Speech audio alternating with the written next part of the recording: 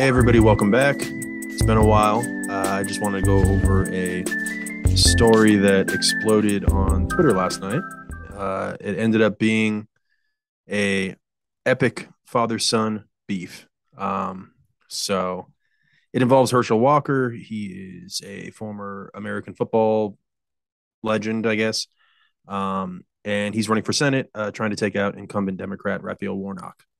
So Walker has positioned himself as a pretty far right winger, and on the issue of abortion, he is anti-abortion with no exceptions. So he's taking a very extreme position on the issue. So last night, and I'm going to pull it up, the Daily Beast came out with an article. Where is it?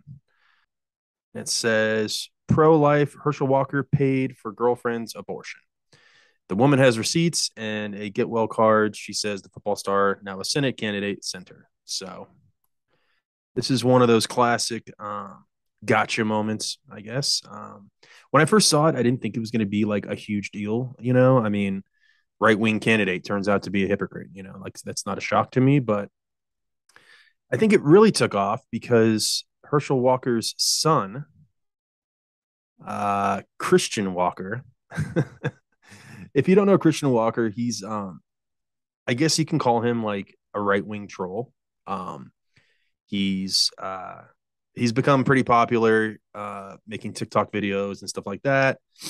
And yeah, he's pretty outrageous character, very annoying. But last night he seemed to turn on his father in a series of tweets. So let's read these. I think this is the right thread. Christian Walker. I know my mom and I would really appreciate if my father, Herschel Walker, stopped lying and making a mockery of us.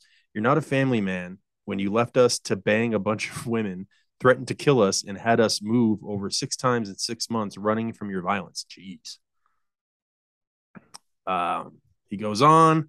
I don't care about someone who has a bad past and takes accountability, but how dare you lie and act as though you're some moral Christian upright man?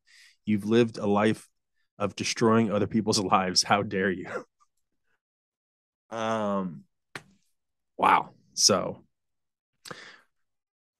Herschel Walker I think he responded on his own and said, like, I still love my son or whatever. So it's pretty heavy stuff, man. And then Christian Walker, this is last night. So this morning he put out a video and we might as well just watch it. And you'll see. Here's his he's got a podcast called Uncancelable. So you know what kind of guy he is. All right. So this is we might as well just watch this video. Fuck it. Here we go. I stayed silent as the atrocities committed against my mom were downplayed. I stayed silent when it came out that my father, Herschel Walker, had all these random kids across the country, none of whom he raised. And you know my favorite issue to talk about is father absence. Surprise, because it affected me. That's why I talk about it all the time, because it affected me. Family values, people. He has 4 kids, 4 different women, wasn't in the house raising one of them. He was out having sex with other women. Do you care about family values?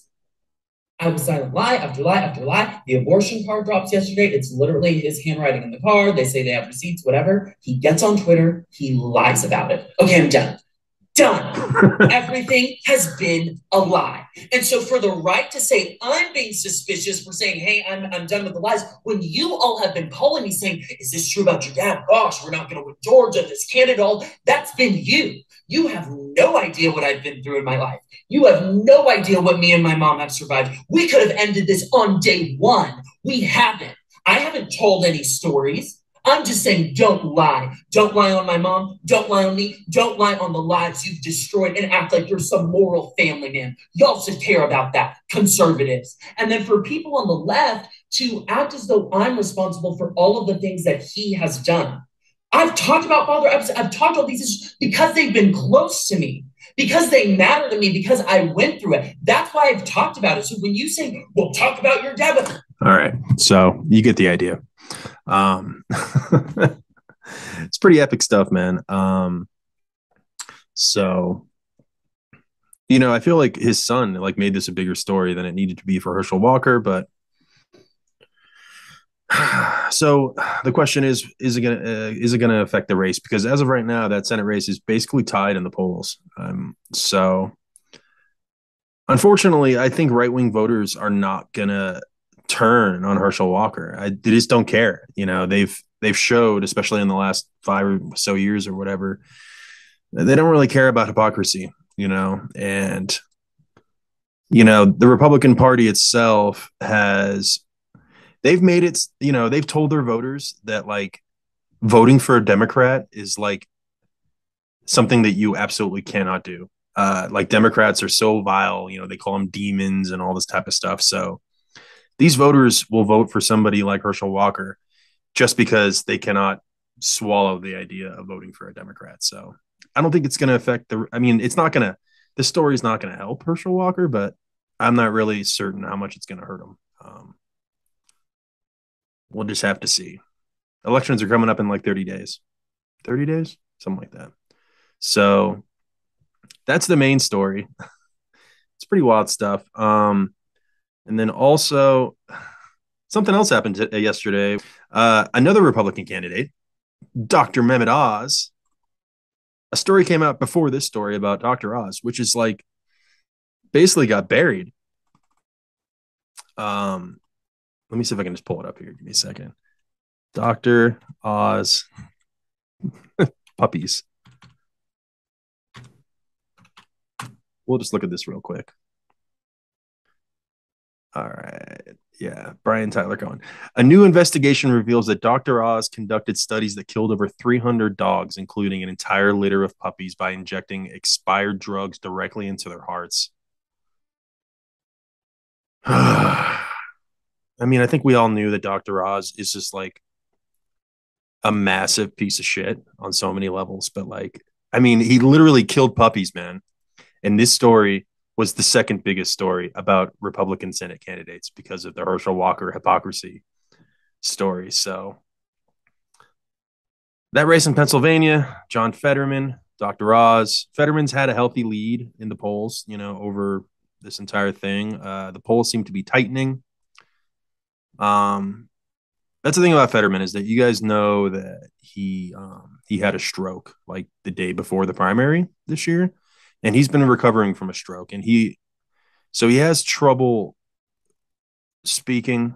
And I watched old speeches of his, and he was never really that great on the mic, but he's having a hard time in his recovery. So he's been kind of dodging a debate with Dr. Oz, even though they are going to have the debate in a couple weeks, I think on October 25th. So I feel bad for Fetterman because it's tough to run for office while recovering from a stroke because it affects your speech and things like that. So I don't know. The race is tightening. I still think Fetterman's going to win, but we'll see. I'm going to be doing another video just like this probably in the next week or so, and I'll be doing all of my predictions on the Senate races this year. So we'll Jesus. Dr. Oz killed puppies. Unbelievable. I mean, believable, but like Jesus Christ, man. And there was one more big piece of news, Twitter news. The great, wonderful genius. No, that's not it. Elon Musk. I think he's actually going to buy Twitter now. I mean, I kind of stopped following the saga because he was going to buy it, and then he's trying to pull out of it, yada yada. But I was reading. Let's see if I can find it. I guess I'm not going to find anything. Oh, okay. Breaking: Elon Musk is proposing to buy Twitter for the original offer, according to people familiar with the matter. I think I don't know. He's going to buy it now. They said that I read somewhere he could own it by Friday of this week. So I think he tried to pull out of it and he couldn't legally. So yeah. So that's it. Herschel Walker, Dr. Oz, Elon Musk. Lots of things going on in the world, but these are the things that I just wanted to talk about with you guys today. So I suppose that's it. I hope you guys have a good day. Love you. My name is Danny. This is Body Politic Media.